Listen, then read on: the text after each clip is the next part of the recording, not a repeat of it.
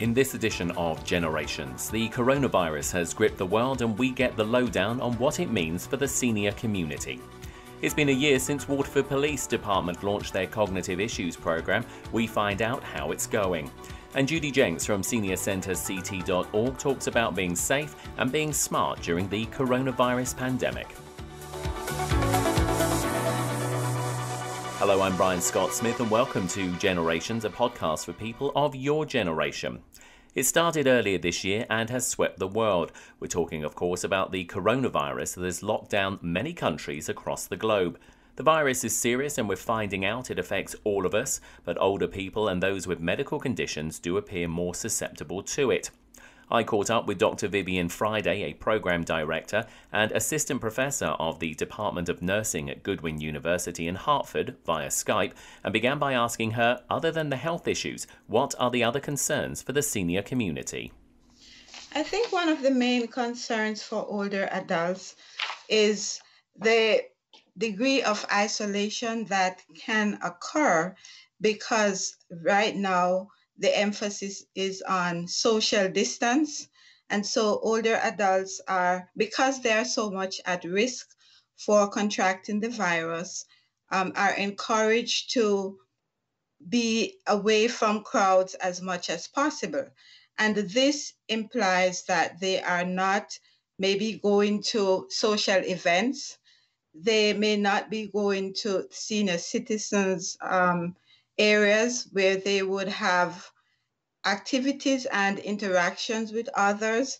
Some of them are not visited by their grandchildren because of the risk of contracting the disease. And so that's a major concern, social isolation. Another concern is being able to access the resources that they may need. For example, going to the supermarket to get items that are now becoming scarce. Well, medication is important too, because some older adults may need to go to the doctor to renew their prescriptions, but I think they have an option of maybe calling into the pharmacy, using some of those electronic sources to have their medications refilled. But they need to be aware of these options and these resources that are available. But certainly this can be an issue and they could actually run out of medications because they are not able to be out in the public to have these fulfilled. So Vivian, what about when it comes to keeping the pantry topped up and grocery shopping? So options for food, some of the larger conglomerates like maybe Walmart or Stop and Shop, they have options where they can call in for groceries and that they can have those delivered to their homes. And there are also options for persons to be asked to use some of the services that deliver goods and services to older adults. They have some options, but again, they have to be aware of these options that exist in their communities so that they can tap into some of these, so that they don't run out of food, because that is a big concern, because many of the supermarkets are running out of essential items such as bread, frozen food, because others who are able to go to the supermarkets are stocking up on some of these items. And what about staying in touch with people because of social distancing? Again, this is where technology comes in. Okay, so you are not sitting next to me, but we are having a very good conversation. And we also have the option of seeing each other. And so, especially if older adults have grandkids who are very technologically savvy, they can help them to connect by using some of the resources that are available, such as they can Skype, they can have FaceTime, and they can even call them more often on the telephone, because although they may not be able to see them, if they can hear someone at the other end, talking, reassuring, spending time with them, that also is an opportunity to reduce some of the isolation that they may experience because they can't physically visit. If people are mobile and can get around, should they go out now and again? They can be outside doing some gardening. They can walk in their communities because they don't have to interact with individuals if they are taking a walk. And also part of this social isolation is the number of persons that you are interacting with and the distance. And so there are communities where older adults, they can be outside, they can be talking with their neighbors across the fence, at their gates, on the street. They don't have to totally isolate themselves from their community, but just bear in mind that the number of persons with whom they interact, and also be mindful of the distance that they are when they are interacting with persons. But certainly take a walk in your community, walk your dog, chat with your neighbor next door, be outside doing some gardening, call up your friends on the phone, and try to keep in touch so that you are still seeing and hearing other human beings. And finally, what sort of things should we be doing going forward as we all wait out the coronavirus? Moving forward, we continue to be more mindful of the basic things that we do every day to keep us safe. Wash our hands very often. Continue to get our immunization that is available to us. For example, the flu shots. You go to the doctor, eat well, exercise, and be very mindful of what is happening in our community, in our world, in our neighborhood. And so as we become mindful of these health practices, we are also positioning ourselves to be better able to deal with whatever comes our way. So I think the bottom line is just practice good health every day. It doesn't matter if we're having an outbreak of something. Every day as we practice these basic things, we are making ourselves and our community safer. Dr. Vivian Friday, thanks for joining us on Generations. Thank you, Brian. And for more information about the coronavirus, visit the CDC's website at cdc.gov. It's been a year since Waterford Police Department in Waterford, Connecticut started their Cognitive Issues programme, and I caught up with officers Mark Bellestrassi and Gil Maffeo to get an update, and began by asking Mark to remind us what the programme is all about. Well, the idea came from the chief of police. He had some interest in the program, and he also felt there was a need in our community to start a program such as this. Waterford does have an aging community, and cognitive issues can be anything from dementia to Alzheimer's. And we felt that, one, it was a better way that we can serve our community, but also we could build relationships and they can get a better product that we deliver to them by exchanging information and better deploying our resources if they should need us. People are going to be listening to this and saying, that's absolutely great, but why is this the problem of the police department? Because, I suppose we look at, the world we live in and think, well, that's a social services issue. So why is the police having to get involved in this? Well, I wouldn't say they're wrong. So we have senior services and Parks and Rec and Youth and Family Services that also may have a hand in this. However, at a time of crisis, it's often the police that get called. So whether it be someone who's combative or missing, wandering, oftentimes we'll be the first ones to respond. So it's important that we are engaged with that community, but we're not the only agency that is engaged. Now, it's a year on since you started the Cognitive Issues program. It has expanded. Talk us a little bit through, how that has expanded, where you're moving into, and obviously we can bring Gillen on this as well. So we're about a year in. We have 10 families connected to us through the Cognitive Issues program. We've had one success story where one person wandered, and based on some of the information that we had, we were able to locate them quickly and get them to safety. And since then, we've kind of expanded. So, of course, we're going into autism, which we'll talk about in a minute. But thanks to Officer McClellan of the Groton Town Police Department, she kind of adopted our program there, and then they are now trying to make it regional.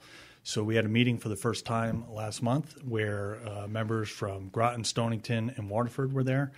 Again, not just police departments, several types of service agencies. And we're talking about how we can improve these programs to better serve our residents.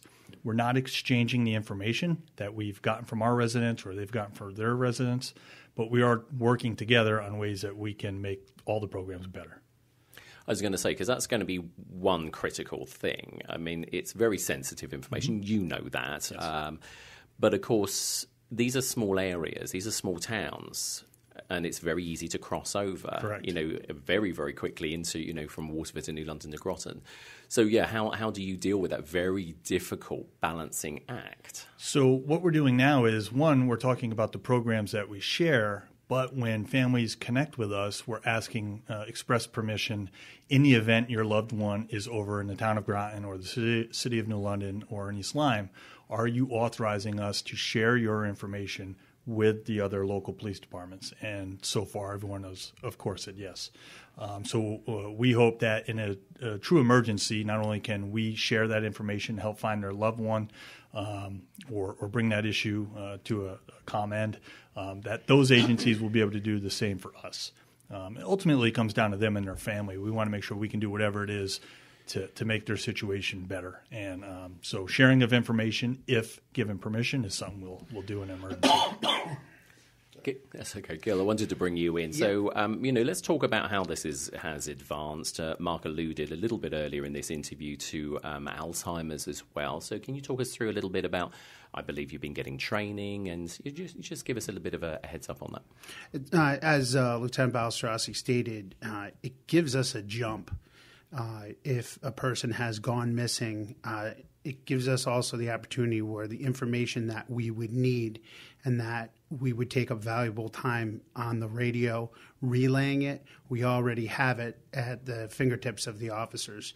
So they can say this is the name of the individual, they can check, and in some cases, I believe there's a picture already attached, different places the person might be, but also if we come across someone that is wandering or seems disoriented, the information that we need, if the person's already been their information has been given to us, all we have to do is just look through that information, and we have not only just one individual to get in touch with, but in some cases 2 or 3 other individuals that can step up for that person and make sure that they're safe. That is the first and foremost, is that these individuals are safe. No, I understand that, you and obviously the other agencies have trained with specific agencies that deal with people who have to live with things like Alzheimer's, etc. So talk to us a little bit about the training. How intensive is it, and how have the officers taken to this type of training? Because it's just an added thing on an already difficult job. Well, you get a very limited amount of training and exposure to this when you're in the police academy. And then you could go years before you ever come across an individual that has dementia or Alzheimer's. But having this type of training makes the officers better prepared. It's not just finding the individuals, but dealing with the individuals. One of the things that I was made aware of in our recent training was that people who have like dementia or Alzheimer's sometimes revert back to their past. So you'll say to them, "Where do you live?" And they'll say they live down by the shore, and they don't live down by the shore, but that's where they grew up.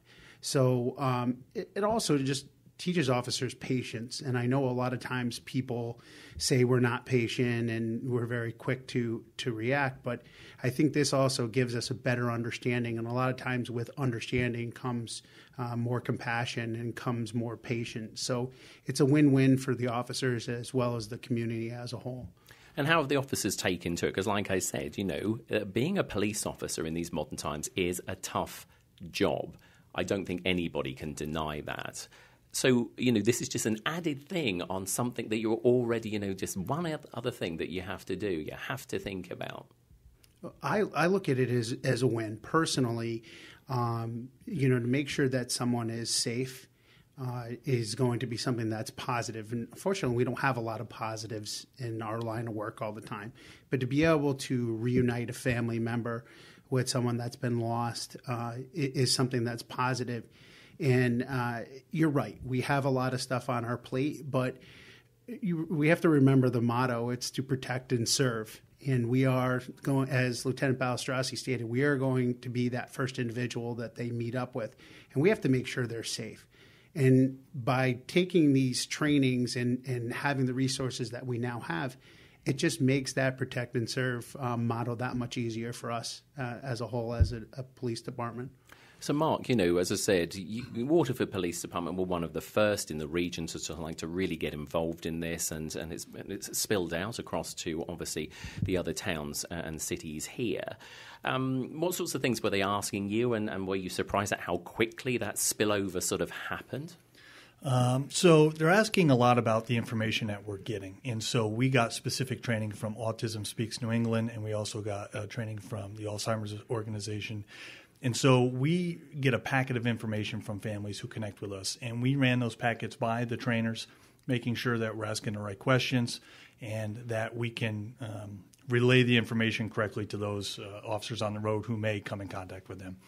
So they're asking a lot about the packets and the information and then the process. So we have a meeting with each family. We don't simply say drop off the packet and you're all done. We meet with the family, we answer questions, we go through the benefits of the program with them. And then, usually by the end of that, they feel confident that the information they give us, one, is secure, but it's going to benefit them in some way. As you asked Officer Maffeo about how the officers are reacting to the training, training is always a plus in this line of work. Yes, some officers may like certain kinds and other officers won't. But, we've been gearing up for these programs for a while. And I think we've been doing that because we have several officers here who are impacted directly, either with family members, children with Alzheimer's, dementia, autism. And so we know the benefits of this training because our officers have family members. We come in contact with it almost on a daily basis in some way. And so in general, I think the training has been taken positively by the officers. And as far as spilling out into other towns, they've been dealing with it too. We're not unique. We were just maybe one who stepped out first to say we want to do it, not that they weren't thinking of it or planning on it, and so it just kind of rolled. I suppose in a sort of way, this part of southeastern Connecticut, I mean, it is a slightly older population. I mean, we're not New Haven with lots and lots of younger people. So I suppose there was a sense of inevitability that this really did have to happen at some point. It was just a case of when you did it. And like I said, a year ago, obviously, you stepped up and started to do this. Yeah, and again, I'll give credit to Chief Mahoney. It was his idea. He just tasked me with kind of doing some of the research and getting it going. But I do want to say that it's not simply for people who wander. So oftentimes a person can become combative. Certain areas on the spectrum of autism, communication can be an issue. So this is not simply a program for those who wander away from where they live. There's a lot more pieces to it. So I think now adding the autism piece that we did just last week, and we have one family who's already starting to connect with us, we're going to be able to help a wide group in our community, not just simply people who wander off.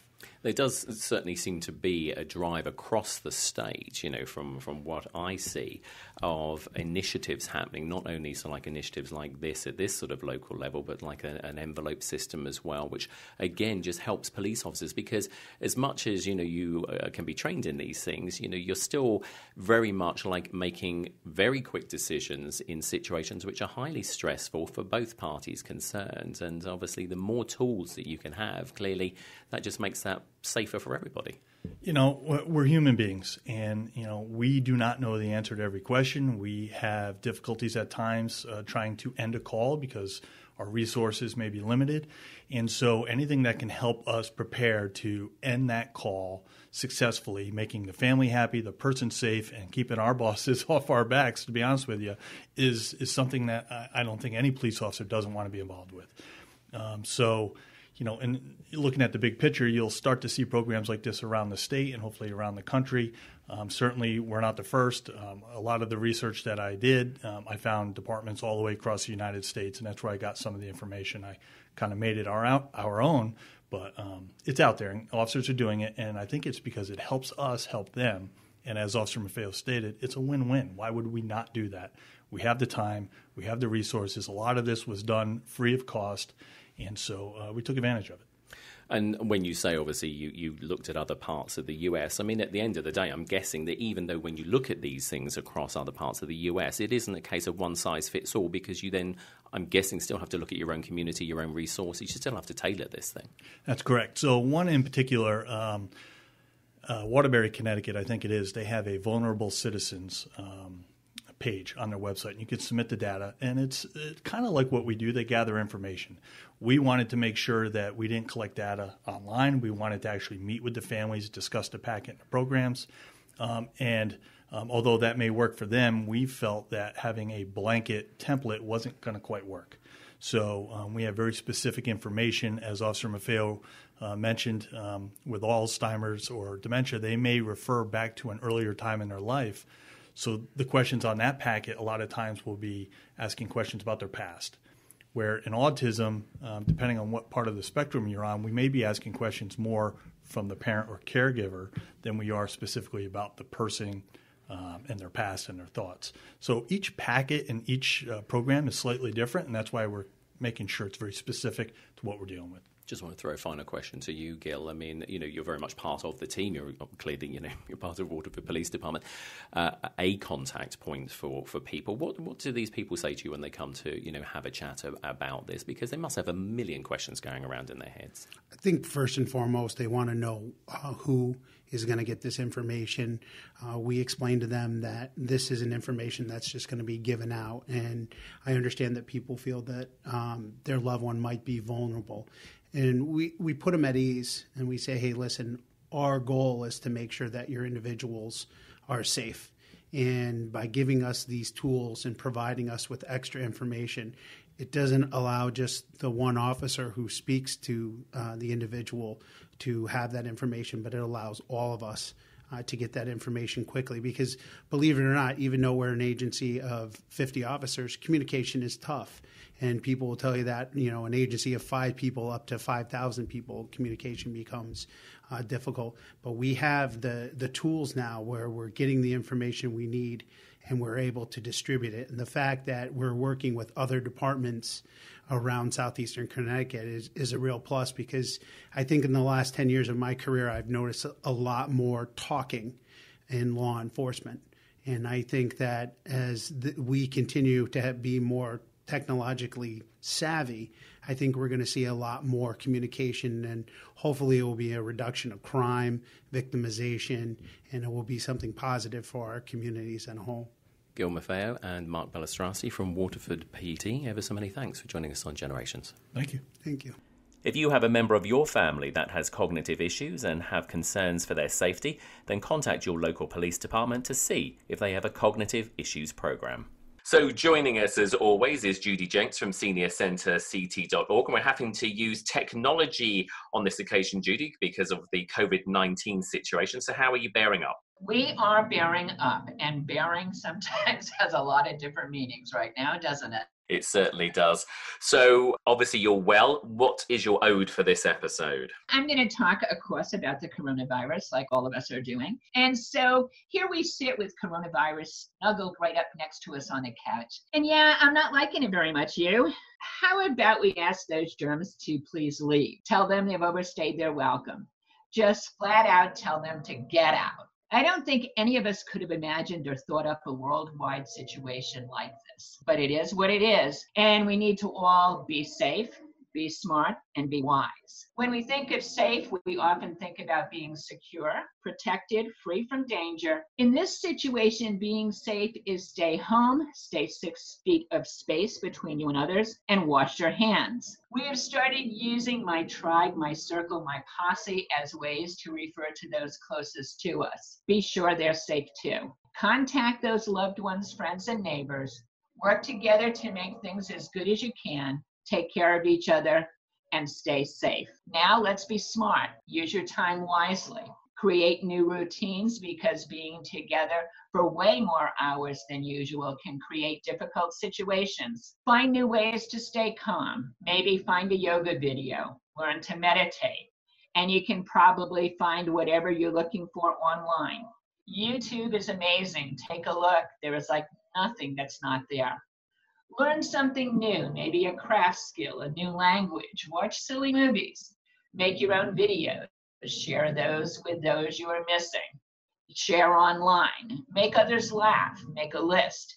And do the things at home you never seem to have time for. Enjoy the great weather and start spring cleanup. Get the garden ready. Clean closets, cabinets, paint a room. Reorganize. Fill out your census form. Be smart and don't hoard. For everything you have too much of, someone else needs it. Just what are some of you going to do with 100 rolls of toilet paper? Buy what you need and leave the rest for the next guy. And wash your hands. Be wise. Take care of you. If you don't, then you can't take care of those around you. Be nice to you and be nice to those around you. Develop a new schedule. Structure helps. Be thankful for those still out there taking care of us. The x-ray tech, the nurse, the doctor, the CNAs, police, EMTs, firefighters, truck drivers, everyone that's still working. And stay positive. Don't hoard. Use your time wisely. Plan parties and events for when this is all over. Look at this as more of a gift than a punishment. And wash your hands. As always, wise words, Judy, and obviously lots of hand washing, as you said. I think also the other thing that's going to be interesting at the end of this is where we're all being forced to use technology more. I think we've all got second jobs as IT people at the end of this. Yes, and we're finding new ways to do a lot of things that we did face to face. I'm not sure if I like it, but for now, it's perfect. I think what is a good thing about it, and I agree with you, obviously, it's always better to have a face-to-face meeting with somebody, but, where we are being asked to socially distance ourselves and make sure that we, either don't get COVID-19 ourselves, or if we're asymptomatic, obviously pass it on. I mean, it is important, especially if you are one of the more vulnerable group in society sort of thing. So as painful as it is, as you said through your there, I mean, be positive and we'll get through this all together. Yes, we will get through this. We're just not sure how it's going to all work out. Well, it's lovely talking to you. Do stay safe and well, and hopefully the next time we do the next generations, this will be behind us, or certainly on its way out, and maybe we'll be able to have that face-to-face meeting again. But in the meantime, as I say, do take care of yourself, and thanks as always for joining us. And Brian, make sure that you're safe and healthy. And yes, I'm going to plan on a face-to-face for our next recording. Judy, take care. You too. That's all from this edition of Generations. Don't forget to visit seniorcenterct.org to find out what's going on in your neck of the woods. And if you want to send us a topic to talk about or want to be our guest on the podcast, drop us a line by visiting the seniorcenterct.org website. Go to the bottom of the homepage and click the How to Advertise with Us link to get in touch. From myself, Brian Scott Smith, thanks for listening. Stay safe during these testing times, and we'll catch you next time.